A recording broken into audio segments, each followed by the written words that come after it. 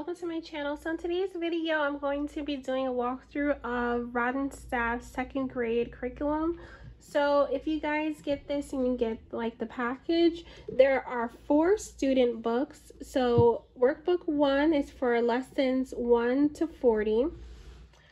Workbook 2 is lessons 41 to 82. Workbook 3 is lessons 83 to 123. And finally, workbook 4 is lessons 124 to 170. So there are 2 teachers' manuals this time around. So the first one does workbooks 1 to 2, and the second one is workbooks 3 to 4. So I'm going to show you inside one of the teachers' manuals now.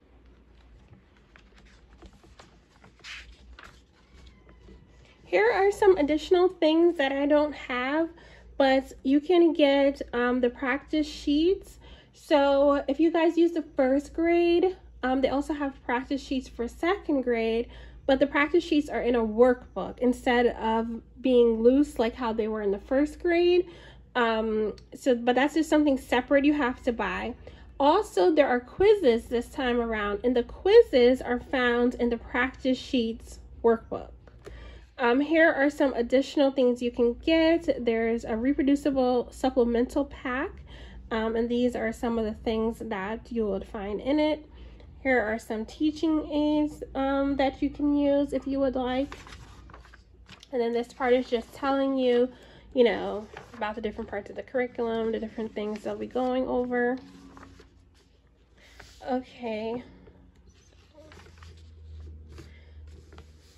Okay, so they teach triplets in this curriculum. That's what they call it, triplets. First grade, they were calling them twins.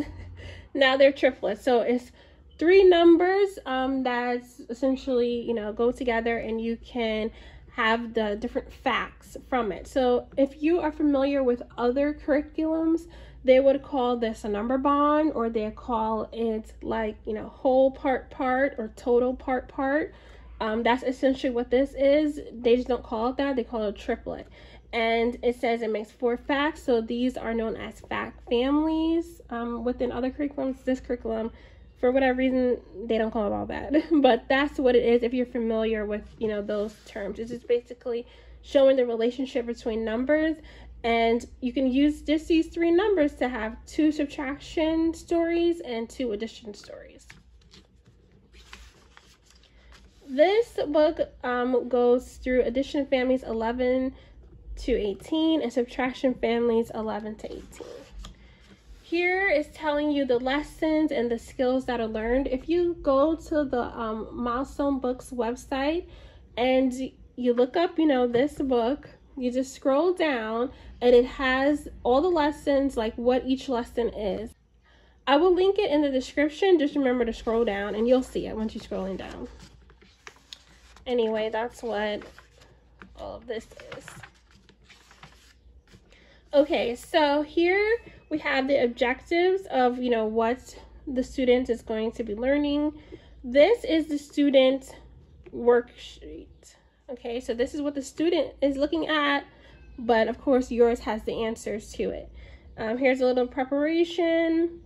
So this was made for the classroom, so they do have some chalkboard activities that you can do. If you guys have a board, you can still do them, or at least if you have, for this particular lesson, it's with the coins. So if you just take the coins out, and this here is talking about place value. So if you guys have like those base 10 blocks, you can use those. Okay, so this is just like the preparation, and then here it would be the actual lesson where it says class time. So it says place a handful of coins in front of the children, finds a nickel, a 10-cent coin, and then do the money samples. So then you would do this. So they're just going to add those up, see how much that is. Place value, here's some drill time, and then it gets into these clovers, and that's just like a little cute way that they try to use to introduce the facts. The thing that's different about the second grade is with first grade it was just 2 pages for the students to do, but in second grade it's actually 4. So you have those two for the student to do, and then these two. So the lesson's a little bit longer. Here they're talking about shapes. This is mental math. And then they have like different practice sheets that you can do if you would like, right? So now this is another lesson. This is lesson 84. Looks the same way. The main thing that's different is on the even number lessons, you have the speed drill. And it was like that in the first grade too. The thing that's different is that it's in the actual student workbook now. There's not a separate book for the speed drill. So if you don't do the speed drill, the lesson will be like a little bit shorter than, you know, if you did do it. And that's just basically how the teacher's manual works. Okay, so I'm just going to flip through the back so I can show you here. They have the answers to the practice sheets. So if you guys get the practice sheets, this is what, you know, they look like. And the pink is the answers. Lot of math fact practice. I think these practice sheets are more like homework sheets since this is done in the classroom.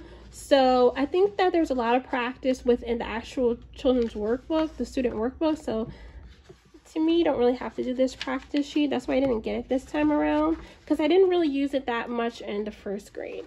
Okay, and then it also has the answers to the quizzes back here too.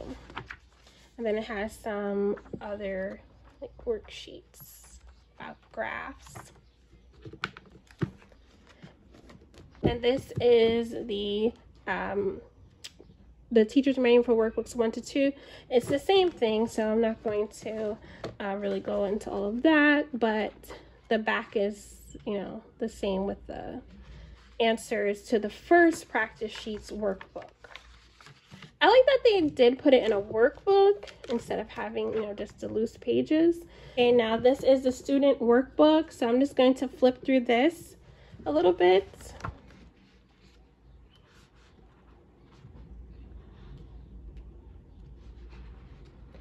So Rod and Staff is a traditional math program. The main two kind of math programs are, you know, traditional and conceptual math. So this one is considered a traditional math program. But I think it's really good at getting your math facts down.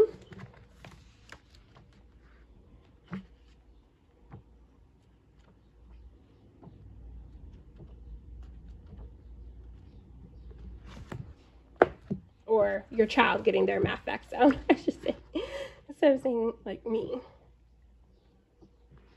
And this is a Christian curriculum, so there are some Bible verses.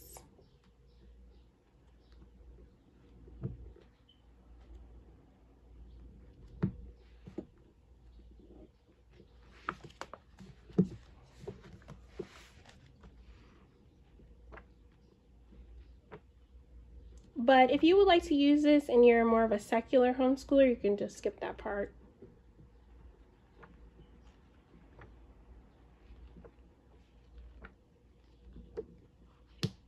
Okay, I just wanted to tell you that the first book here is more of a review of first grade. So I think that's why if you guys use Memorial Press, they will use the second half of the first grade book, because first grade there are two workbooks.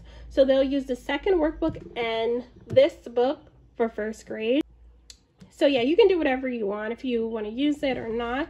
But I think if you're just sliding right through from the first grade, you may not have to use it. Just use your judgment and look through it and see, you know, is this something you would like to do with your child if they need more practice with the previous math facts that they had learned in first grade. Okay, so I just want to show you like how we do some of the lessons. If you guys want, you can get the Memorial Press teacher plans. You don't have to use their full second grade curriculum. They have separate teacher like plans or schedules. I can't remember what they call that for the different subjects, and you can just buy that. You don't have to buy the whole workbook, the whole teacher's guide if you're not using like every single subject. But anyway, I just want to show you here. So what we'll do is when my daughter's like learning like the new facts, I'll just have her, you know, work through that, this one page here. And then when she goes to practice it, I would just have her pick which 2 rows she wants to do.